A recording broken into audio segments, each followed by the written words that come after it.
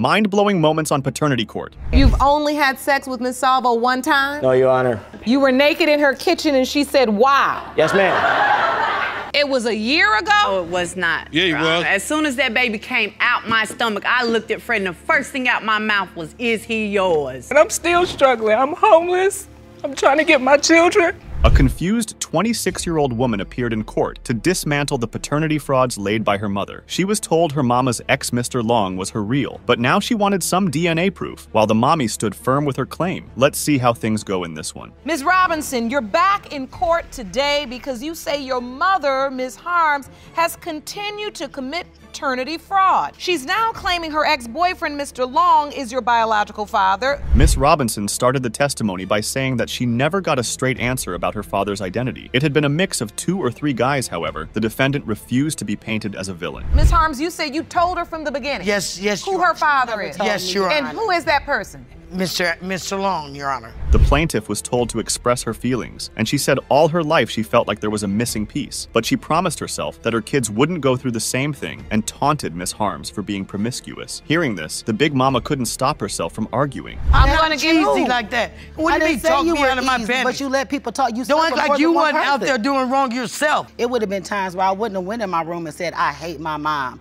I wish she wasn't here. I can't stand her. If I had a father to run to. Miss Robinson continued that she was a famous athlete in her student era. She was a big deal, but at home still, she was alone and depressed. Oh, it sounds like a celebrity story, but all the pain is real. Then the judge asked the defendant to respond to her feelings. The fact that she sits there and lies.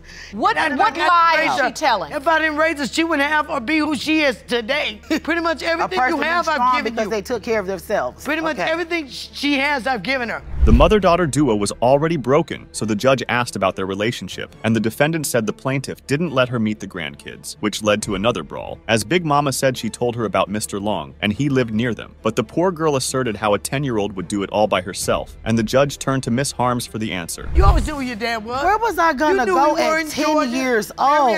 Miss Robinson, do you remember going to visit Mr. Long? Never. Mr. Long, do you remember Miss Harms bringing Miss Robinson to see you and saying this is your father? No, man. Well, he straight away denied her claim. How much of an old brain you got, man? But then, Mr. Long said he believed about possible paternity because he had got a picture of the plaintiff from Miss Harms, and the defendant cut him off and cried that she had sent 9 pictures of the baby, so the judge let him continue his testimony. She sent me a picture when she was first born. She said I was the father, but I had doubt because, you know, she was supposed to be sleeping with someone else in my family, supposedly now.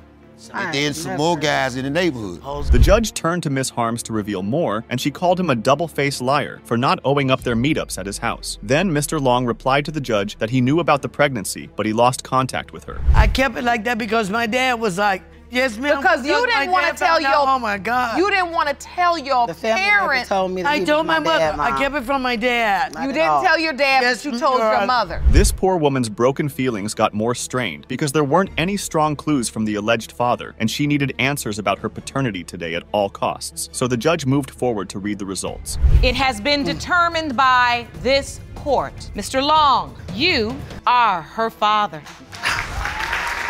I told you I'm sorry. I told you I love you so much. A father brought his case looking for his long-lost daughter and hoped to finally be in her life. But the court found the alleged woman that could be his lost baby. Miss Bond, on the other hand, didn't believe he was her daddy, but today's DNA results will put a stop to Mr. Jenkins's search. You believe that you have a long-lost daughter and hoped to one day find her to prove you are her father. Is that correct?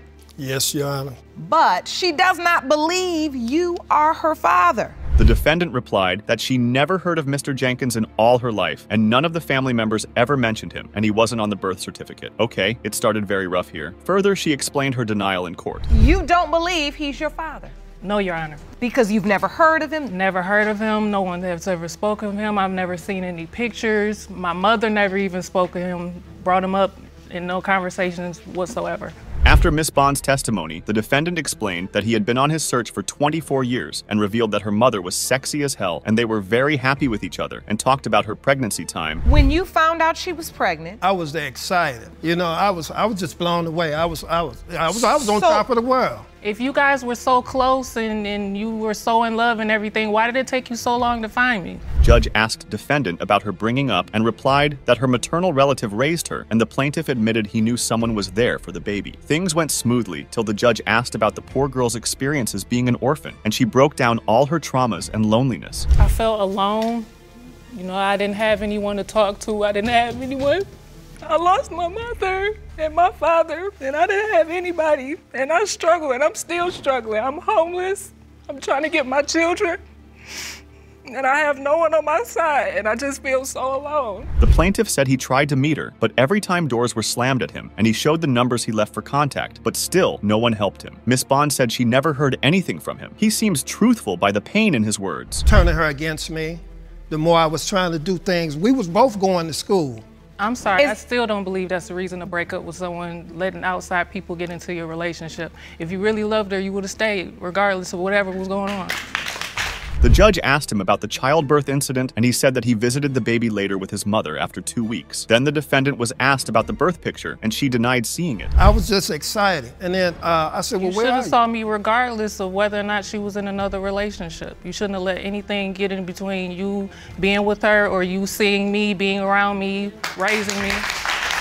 The judge had taken all the possible answers from both of them. Every argument of the plaintiff was a missing piece of the puzzle, but it was time to reveal the truth to the innocent girl and the stressed father with the DNA results. Mr. Jenkins, you are her father. 24 years of doing footwork. It had paid off. Yes, Thank you, God. I love you. 18 years of stress and pain brought this man to court to prove his ex the paternity of his young boy, Mr. McDonald, while Miss Gooley not only denied it, but also admitted that she cheated on him during their relationship. The worst part of this story is that they both lost custody of their boy when he was just 1 year old. Mr. Brooks, you've summoned your ex-girlfriend, Miss Gooley, to paternity court to prove that you are the father of her 18-year-old son, Mr. McDonald. Yes, Your Honor. Ms. Gooley, you admit you cheated on Mr. Brooks all those years ago and are here today to prove to Mr. Brooks that he is not the father of your son. Yes, Your Honor. The plaintiff started the testimony. He thoroughly shared all the moments he experienced on the baby's birth and was sure he was the father because he was present there all the time. Then the judge asked Miss Gooley about their relationship. How long was that relationship? 10 years. Was it a committed relationship? No, Your Honor. During the pregnancy, did you ever tell Mr. Brooks that he may not be No, the biological father? No, Your Honor, I didn't. The defendant continued talking about the other man and said she believed that he was the real father and also admitted that she wasn't faithful to Mr. Brooks at that time. The judge asked Daddy about the possible doubts, but he denied saying this. It was one of the greatest days of my life when she told me she was pregnant. These are pictures you carried for 17 years, Yes. believing that you are Mr. McDonald's biological father. Following their drug story, the plaintiff quickly blamed her, but the judge commented that still one of them should have been there for the kid. Yeah, she is right. Where was the other parent? Upon this, defendant jumped up and said, Okay, well, why is he not legitimized? The day they came and got him, this is the day I took the picture. This is the last day. So this is a picture of the exact day your son was taken from you. Yep, January 23rd. Then the judge asked him of the moments when he last saw his baby, and he said that 2 officers grabbed him away from the kid but didn't arrest him. Then the judge turned to the defendant and asked her about the time of revealing the other possibility, and she said this. He claims someone else's daughter. That's not his child. But you know what? Truth be told, after 10 years of us being together and not using condoms or any kind of protection, why did I get pregnant? So are you saying you don't believe Mr. Brooks can even father a child? I don't think so, no. After this, Mr. McDonald was brought in, and the judge asked him some questions, and he said that he believed Mr. Brooks was his father. He also revealed that another man reached out to him and claimed his paternity. Upon this, judge again asked the defendant of her denial, and she gave this reason. He ain't done nothing. You don't never spend no time with him. I live in Texas, and I spend more time with this boy and talk to him more than you do. I work. You don't work? You ain't never had a job. The young boy was sitting in the court with the hope of finding his real father today. All 3 lives were hanging on a thread for so long, but it was time to read the results to settle things once and for all. All right! Thank you. This is my boy. Young and stupid love life always haunts you back with your mistakes. In this case, Miss Salvo wanted to prove the paternity of her daughter and wanted Mr. Gonzalez to be in the baby's life. On the other hand, he not only denied it, but believed that the plaintiff was very promiscuous and claimed that she slept with his best friend, the plaintiff. Ms. Salvo, you claim that around the time you conceived your 1-year-old daughter, Amaya, you carried on a sexual relationship with the defendant, Mr. Gonzalez. Yes, Your Honor. Mr. Gonzalez, you state you're also hoping Amaya is your daughter. Yes, Your Honor. Said he refused to take care of their daughter and claimed that she only slept with Mr. Gonzalez once and shared her interest in Black and Hispanic men. It was bold to reveal. Then the judge asked the defendant about their relationship. Mr. Gonzalez, you've only had sex with Ms. Salvo one time? No, Your Honor. It was more than 6 times. One thing led to another. We started kissing. We started touching on each other. We went to the room. We had sex. I was thirsty. Did you use protection? No, ma'am. When I opened the fridge, I was naked. Her mom saw me. Her mom was like, wow. You were naked in her kitchen and she said, wow. Yes, ma'am. That's a wild moment, but in your mom's house. After his statement, the plaintiff claimed that he lied about the number and admitted that she also was sleeping with her ex-boyfriend around the same time. Baby mama also shared that her daughter didn't resemble the ex, but with the defendant, and she proved it. So you believe this is the reason why she's ultimately his biological child? Yes, ma'am. If I had a picture of my current ex-boyfriend's kids, they have no type of resemblance. She looks nothing. Did you test your ex at all? I did test him. Oh, you did? Yeah. Okay, and what happened? He's not the father. If the possibility had got cleared, then why was Mr. Gonzalez still in doubt? Well, it was just one fragment of the case, but the judge asked the defendant more about the doubts, and he didn't stop but had something else to entertain us. I took my best friend over there to her house. 5 days later, he tells me, I'm sorry, Julio, but I gotta show you something. I'm like, what you mean you gotta show me something? He showed me naked pictures of Ashley like this. Really? Yes, ma'am. So Mr. Gonzalez, was your friend claiming he had a sexual relationship with Miss Salvo? Yes, Your Honor. It's freaky embarrassing to find this out from your friend. Hearing the story, the plaintiff quickly denied it and called him delusional. Judge again asked about his doubts, and he shared the sneaky actions of Miss Salvo. Why did you feel like you were getting played? She went to meet up with a guy. And you know that for a fact? Yes, ma'am. How do you know that for a fact? Because it came out that night. Her mom and the guy, he told me that he dropped her off in the motorcycle at the mall. Then the plaintiff defended herself, saying she didn't want to ruin her friendship with him, and shared that her ex had helped her financially during pregnancy. Miss Salvo further said she acted dumb at that age, and the defendant brought another doubted moment. Like he want to fight me or something. I asked, Ashley, why that guy so mad at me? Why he looked like he want to fight me? Oh, because he wanted to be the baby daddy, but I tell him, you're the baby daddy. Your Honor, that boy's been obsessed with me since elementary school. I've been with him since elementary school. He said he wanted a kid by me. You've been with him since elementary? No, not with, no. Okay. No. He was just a friend, but nothing sexual has ever occurred. It feels like she is not lying about that psycho. What do you think? After this, the judge asked the plaintiff about raising the kid, and she shared that her fiancé had been helping her, and the defendant cut her off and bragged about his responsibilities. Excuse me, Your Honor. When that baby was born, got her formula, diapers, baby carrier, crate, everything. I don't even think that, I think they found it on the corner of the road. I don't think she purchased it. I'm not quite sure. My fiance is one who keeps buying her diapers. I don't never return anything from my daughter because, one, I struggle enough as it is. Didn't need to know much after crib or cradle confusion, but still, she exposed him there. After the plaintiff's statement, the judge brought in her fiance, the real dad, to ask him about the baby's duties. I want Amaya to be my daughter. You do? Yeah. I don't want her. It's not her fault she's here in this world. She used to eat in my house. My mom used to get her stuff. My mom would feed her. My mom would get her everything. One day, because my mom didn't want to pay her phone bill, she started talking junk to my mom. After lots of freaky and accusing statements, the judge was ready to call for results to reveal the paternity of the innocent baby. Moreover, she was relieved that both men on the podium will give their love to the baby, so the DNA test was read. You are not the father. Excuse me, Your Honor. Can I still come around and see Amaya and help her out if I can? Because for a year and 4 or 5 months, she's been my daughter and she's still gonna be my daughter. He's asking if he could possibly remain in her life. Please.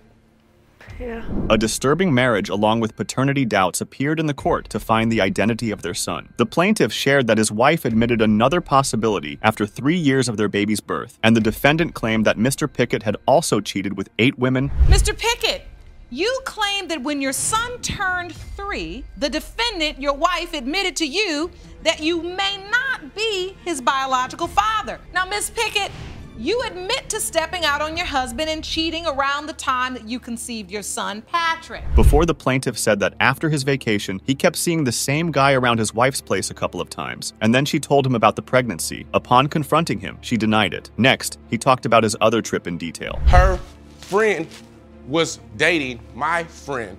He told me that the other guy that was there was for Shanae. I'm asking her, is these my kids? Is this my son? Have you been cheating?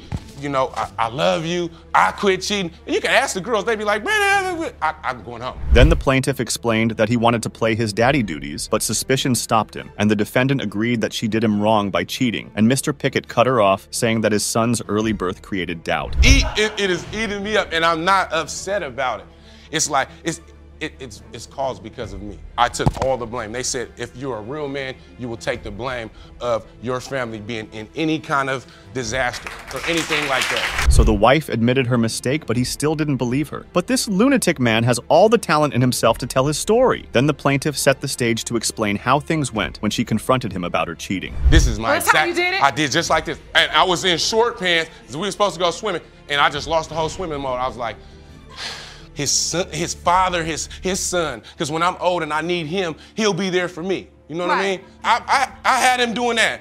Everything, baseball, I had him doing all that stuff. Good! Then the plaintiff continued expressing his love for his son, and the judge asked Mrs. Pickett's feelings, and she shared her regretful thoughts, but he cut her off, saying that they still got back together. For further details about their case, the judge asked the defendant's witness to speak. First of all, Brandon never forgave her for anything she done. He loves his kids dearly. He wants to be with them all the time. He has them now, but he's never forgiven her. He's never given her a chance for anything. You saying he's controlling? He's very controlling. He's very intimidating. But are you still controlling her from afar? I don't control a thing. Does he control you, Miss Pickett?